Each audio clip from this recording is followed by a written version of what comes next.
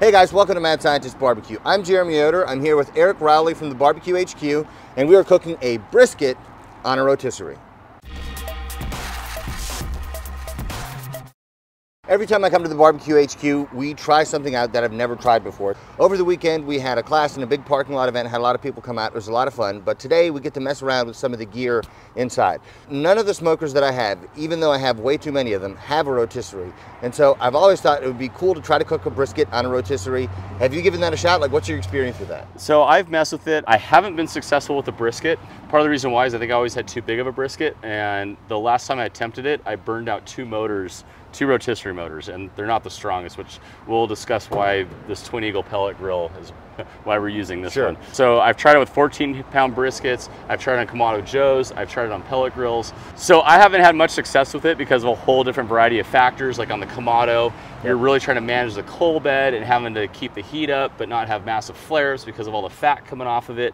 On the pellet grill, again, like Green Mountain Grills have a rotisserie system, burn out the motors there. Your lesser expensive rotisserie motors, when you're trying to sling a 14-pound brisket around, it's just a lot of wear and tear after, you know, even like they all failed within that 4 to 5 hour point. Gotcha. Again, it's just a lot of weight. That brings us here to the Twin Eagle pellet grill. Yeah, this is about $11,000 cooker. So not less expensive. Not less expensive. They've got the best rotisserie game in the system on their gas grills too. So they actually have a chain drive. There's a motor down below and there's a chain drive. Oh, okay. And it's got like 120 inch-pounds of torque. So basically, like if you grab onto this thing, it might flip you over the back of the grill. So I am not worried about the durability of this unit. You and I were kind of contemplating, but this has a direct grill capability. So we can remove this insert and go more direct. I think that might lead to more flare-ups. We're actually kind of game planning this on the spot. The motto of this cook is, we'll do it live. The thing that fascinates me about this grill is that it looks like a high-end gas grill, but it actually runs on pellets. This thing's really, really cool. So here's actually where your hopper is, so your pellets go in here. They have a direct flame system that mimics what Twin Eagle does on their gas grills. There's also a charcoal pan that'll drop into here. You put charcoal in it, hit charcoal mode, it uses the pellets to light the charcoal, and off you go. So I love using that. It's got holes here you can hang hooks, and then obviously we have the second racks out. But this thing is really awesome pellet grill. You know, it looks like a spaceship with the control panel on it. For $11,000, would you expect anything less? Anyways, I'm real excited to try this. As you mentioned, we'll start kind of basic to see what the result is, see what we have to add to it to get kind of what we're going after. So I've never seen it done. You've done it and seen it done, but I guess maybe you've never seen it work successfully. No, I haven't been able to get it to work successfully. I'd say the only thing that I've gotten close, it wasn't a rotisserie, but I've cooked a brisket on a pit barrel cooker. And I've always was like concerned about, well, how are we gonna hang a piece of meat that's basically gonna fall, you know, almost fall apart on us. Like I just expected it to boom, end up on the grate. Like I tried to rotisserie a whole salmon once, and that's exactly where it ended up. But I've had success in the pit barrel cooker on both pork butt and brisket, and I think as long as we don't overcook it, if it falls off, I guess we're done. Gotcha. So on the pit barrel cooker, you're using charcoal and wood chunks. On here, we're using pellets. What kind of pellets are we using for the viewer at home? Yeah, so this is Papa's Pellets. They're actually a new company. They've been in the game for a while, but they've sent me some stuff and I've been really happy with it. So probably actually one of the most consistent pellets I've used in a long time. Like I put them up there like barbecuers delight as far as consistency. So we got Papa's Pecan in here, which I think is gonna give us a good flavor for this and work well. Works great in this pellet grill. And yeah, see what we get. All right, well, I have a 9-pound brisket that I got from Costco, so not too heavy, but hopefully thick enough that it should do well in this cook. Ready, let's skewer this bad boy up. Pull! Oh. That's sweet. It unwrapped and trimmed itself. Yeah, it's good. No, we just got to season it. We'll put it on. We should throw briskets in the air more often.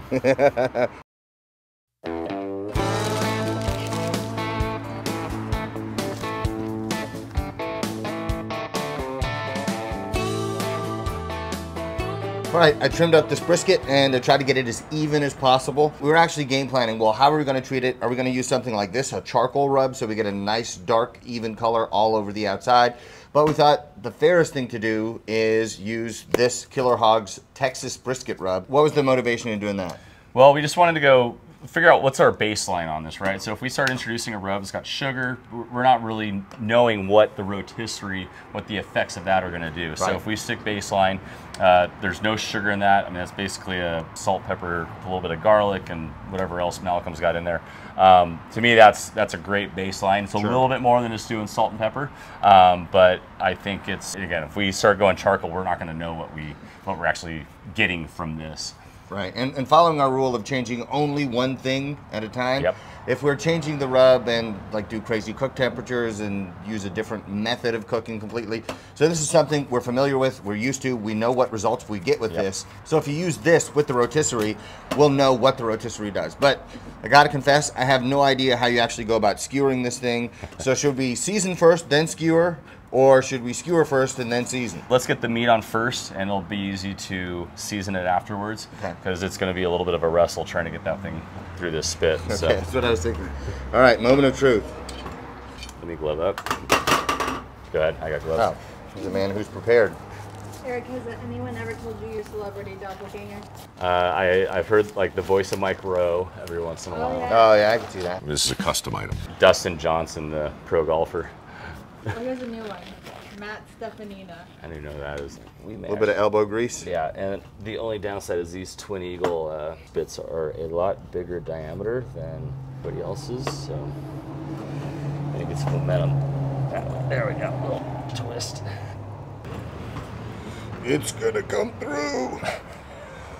You can see it moving. There it is. There it is. There we go. Eureka. Nailed it. Actually, well done, sir. Yeah. I'm impressed. Skewering the meat versus actually just letting the skewers be the kind of assisting it along, you know? Just kind of holding it in place? Yeah. We might have to adjust it through the cook as the brisket shrinks. So you kind of loosen it and then bring it in more? And... yeah, just kind of pinch it a little bit. Somebody may have done this on camera before. I don't recall ever seeing it. Well, everything's been on the internet, so I'm sure it exists somewhere.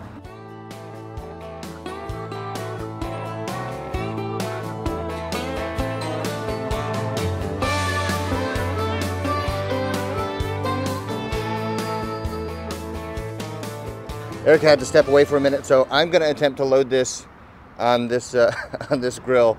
No idea how it's going to work. I see that there are two ends. There's a round end and kind of a square end. See, there's a square end right there.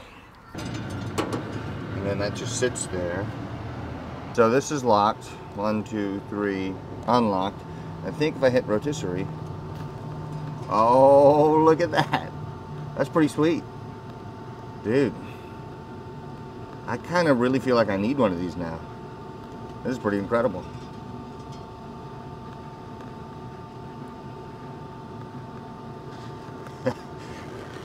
See it kind of flopping. I don't know how it's going to do with that, but yeah, even with like maximum resistance that I can add by holding it, it's just dealing with it no problem. Okay, I guess we close it up and check on it in a couple hours. Sometimes people ask me what I eat during these long cooks because I'm not going to be fasting for, say, 16 hours when I cook a brisket. But I do eat a lot of the same things over and over again, and what I use to cook it are also the same things over and over again. I want to tell you about today's sponsor, Made In. So we got Made In pans, and we tried them out for a couple days, and then pretty soon after that, we took all of our old cookware and donated it to Goodwill because Made In was simply superior. And I'm excited to tell you about the new Made In carbon steel griddle. And this is something I use all the time because it's great for searing, and I can use it outside so I'm not smoking up the whole house and annoying the rest of my family members. My experience with Made In cookware is not alone. It has replaced all the other cookware in the house. I use it all the time. I love it. But there are 100,000 other 5-star reviews on Made In cookware products. They're that good. They're so good, in fact, that they're used in multiple 3 Michelin star kitchens. They are really top notch. This Made In griddle is super useful. Instead of pouring out tons of smoke by trying to sear things inside, I can do it outside with this griddle. Some people even put it in the firebox because it's so heat resistant and so durable. It's half the weight of cast iron, but is just as durable, and you can use it for myriad different purposes. Not to be missed also is this cover and this burger press. There's a reason Made In products are used and trusted all over the world. I use them, I trust them, and it's going to be worth your while to check out the Made In carbon steel collection and other Made In cookware by clicking on the link in my description so that you can save today. After about 3 hours, we bumped the temperature up to 275 and have done nothing else. It's been about 5.5 hours now, so let's take a look at this brisket and see how it's doing. So if you look at this, this looks really good. Everything is moist on the outside because rather than all the liquid just dripping and coming out of the grease drain, it's actually running all over the brisket, so it's covered in its own juice right now. It's looking really good. Let me stop the rotisserie and get a temp. Let's see. About 172 degrees. And now look at all the juice coming off when I stopped it. All that juice was rotating around the brisket. Now that the rotisserie is stopped, it's all falling off. That's crazy. Okay, back in action. And again, basting in its own juice. This brisket looks so moist, it's crazy. So I'm really excited to see what it turns out like.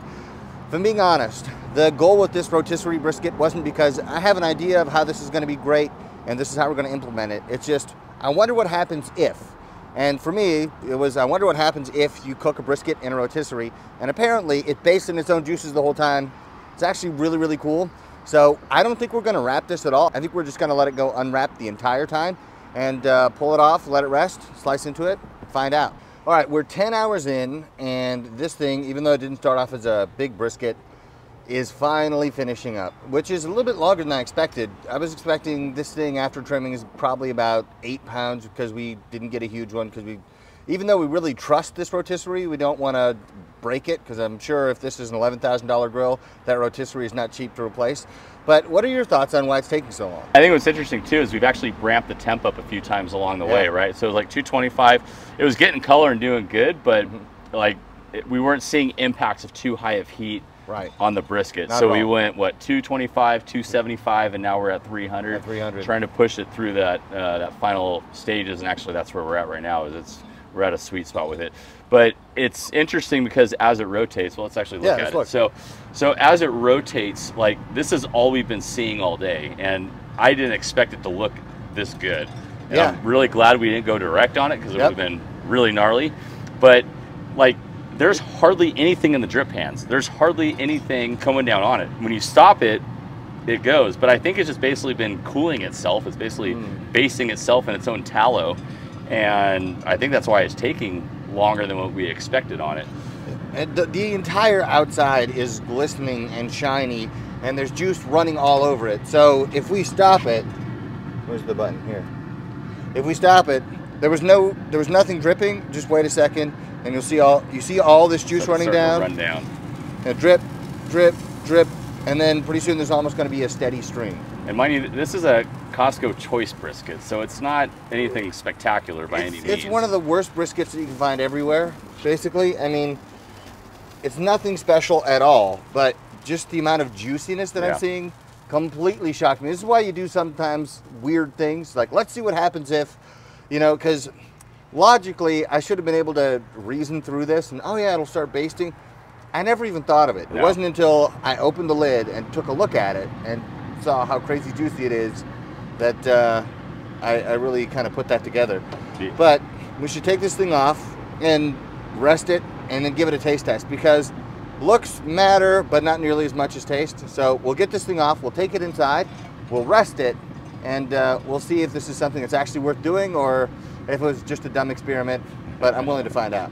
It'll be interesting. I don't know what to expect. I really don't. If it ends up being amazing, like what are we going to tell people? Go get a rotisserie that can rotate like a 12-pound brisket? Yeah, you know, so like I said, GMGs do it stock, or I mean, just go all out and buy the $12,000 Twin Eagle.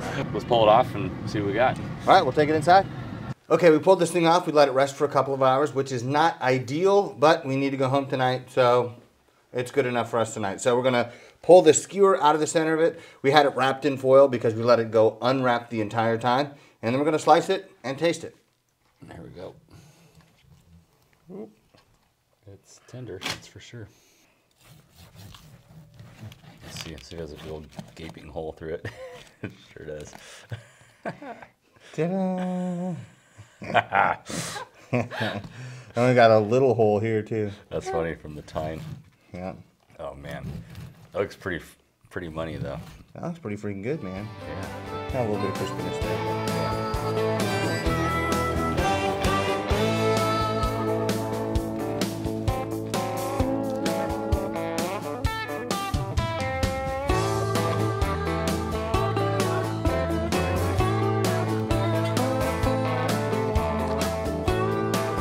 Look at that.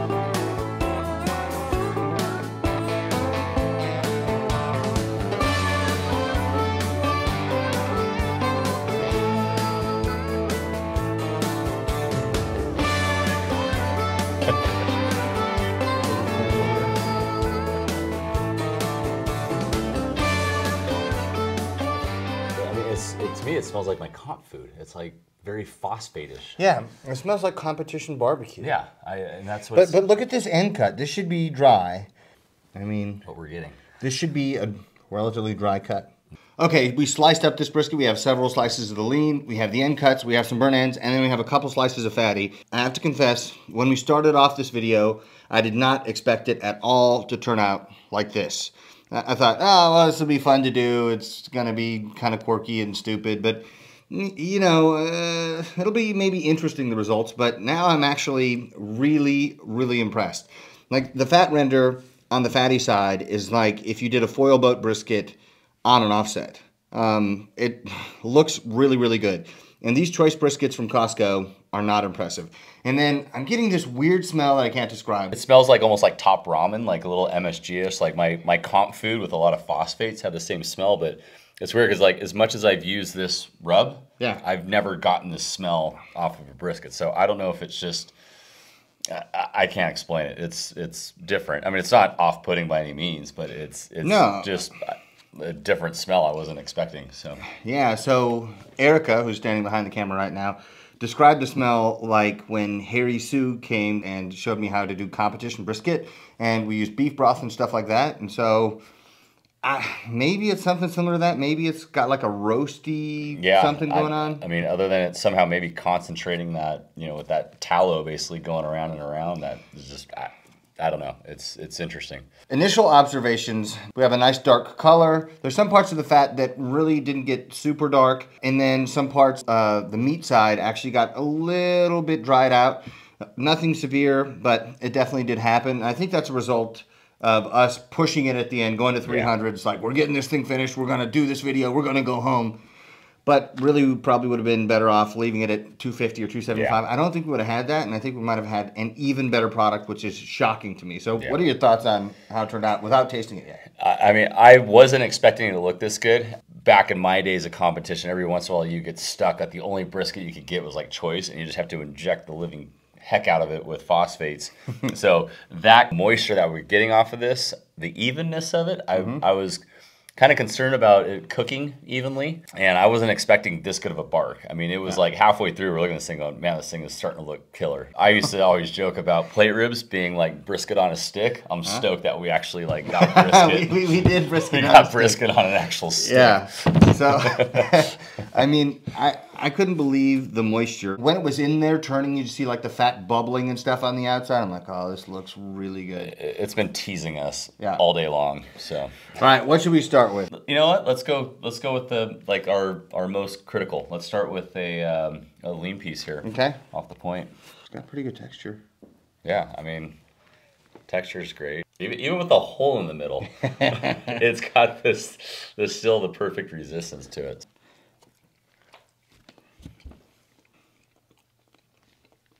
Not surprisingly good, man. Yeah. I mean, and it's a pellet grill brisket, so it's, you know, flavor's not too bad on it. You know, not like heavy smoke by any means, but the texture and even through this lean part, the fat blends very well. I'm probably one of the best choice briskets I've had. Yeah, I am absolutely shocked. Like I'm flabbergasted by this. But it makes sense watching this thing just, you know, rotate it in its own tallow. This is always the fat cap up versus fat cap down. Like, does both, right? Yeah, all of it. Fat cap sideways. You know, does a fat cap actually render out through a piece of meat? You know, I mean, because that's always the argument, versus top versus down, right? So here we are rotating this thing, and we're visibly watching it just marinate all the way around, which might be it covering the outside versus actually permeating through it. Might be I think that's what's going on. I do taste that roast, but there's also a really good trail of that fat, the sweetness of the fat that I'm still getting with it. Yeah. Now, I mean, I'm getting that fat cap off that bite, but like if I take a bite here, it still trails with it. Like it is no doubt in the bark of that. Yeah, it's all the way around. Yeah. Like the entire outside was covered in that rendered fat. Right. So I would expect that bite I just took, where there's no fat cap left on it, to not have as much as what I'm getting out of it. And that's the fatty sweetness. Yeah, and that's what's kind of wild about it. So. Wow. All right. Dang. I gotta reorient my bearings after that. I legitimately thought this was going to be terrible, and then we could just say, oh, this is so stupid, don't ever do this. Well, I thought we had everything going against us. We had a tiny brisket. Yep. All right, on a pellet grill. Previously frozen choice brisket. Yeah. So, I mean, that little last bit I'm getting hanging right now. I love that part. It's pretty dang good. So surprising. All right, your turn. I'll let you choose which slice of point you want to try. Lady behind the camera demands some. Dude, look at how juicy this is. Yeah, this is crazy. Look at this is unbelievable, man. I want to go after it with a legit a Creekstone or Yeah, what if we did it with prime? Yeah, a Creekstone prime, like something that we expect to be good instead of. Yeah, I mean, wouldn't it be something if somehow that turned out to be bad, but just the cheap stuff is good? I mean, the juiciness in this, all the fat on top has been rendered down on this chunk right here, but the juiciness on this is unbelievable. This is stupid. I'm not. I can't wrap my head around this. This is seriously. Oh, good. Next, let's cook a brisket on a rock. I don't know. This makes no sense. That crunch to that bark right now is.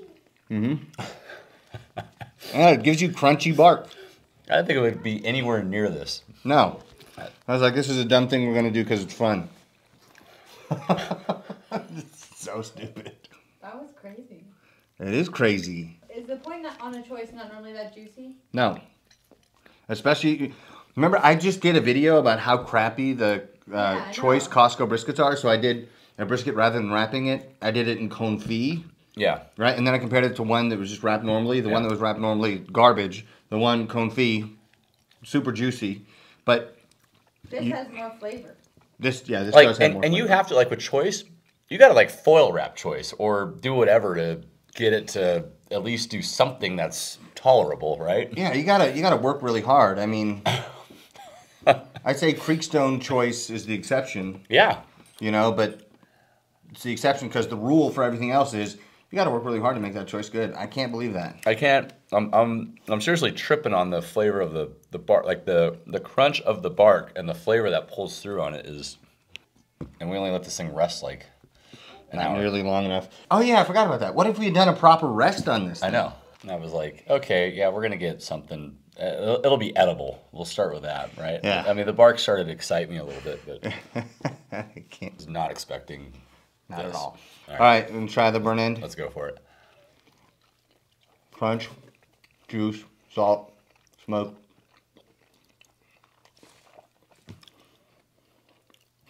I don't know. Everything I thought I knew. Everything I thought I knew was a lie. That's remarkable, man. Dude, that piece is killer off the. Oh, the very end? Dude, try it.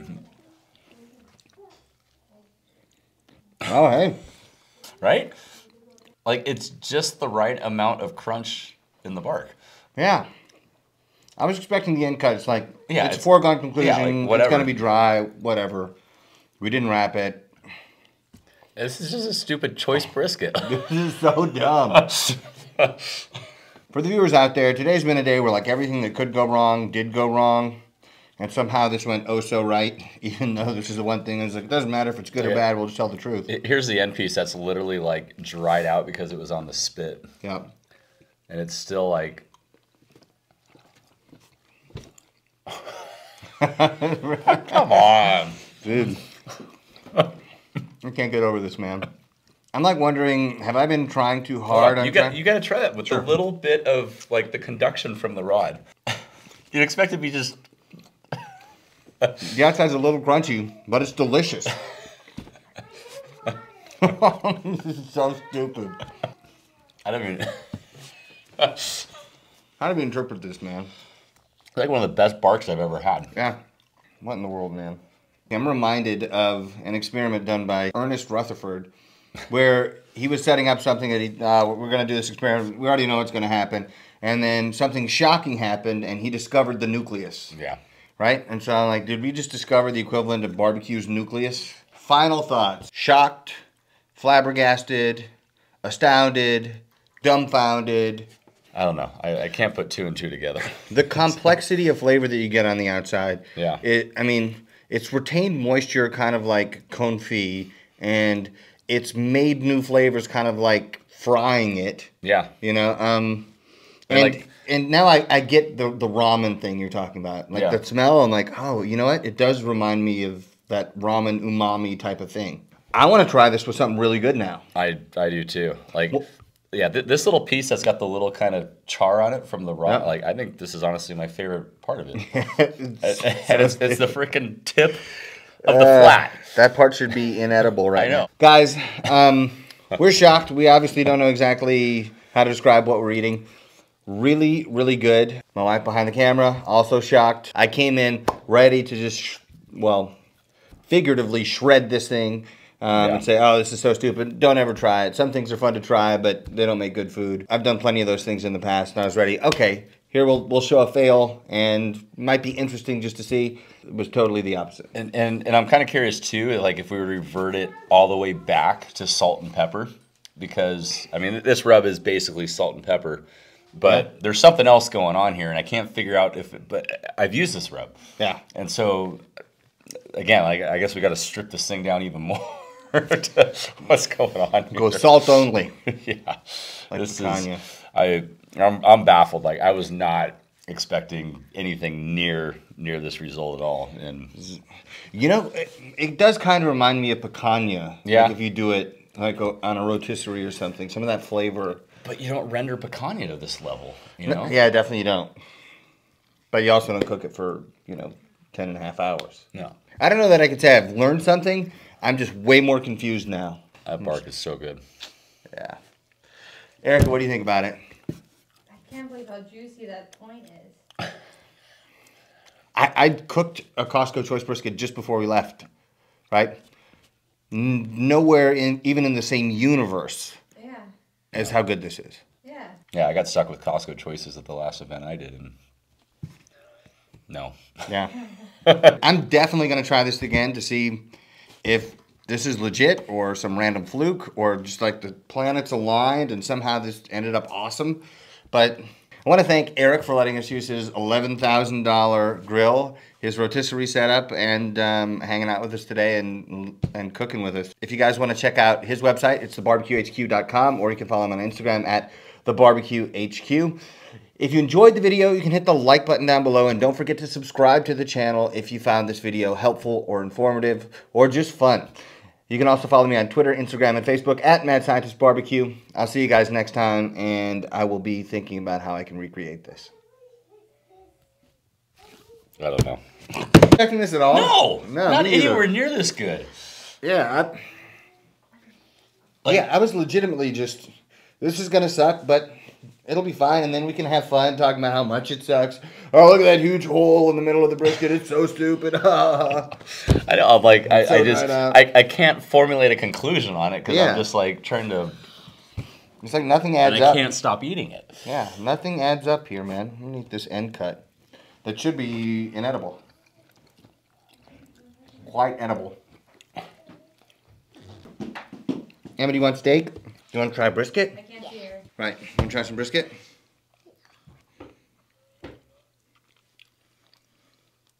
Are you just as confused as us? Do you like it? Apparently so. Which is better, this or your In-N-Out burger? Atta girl. Boom.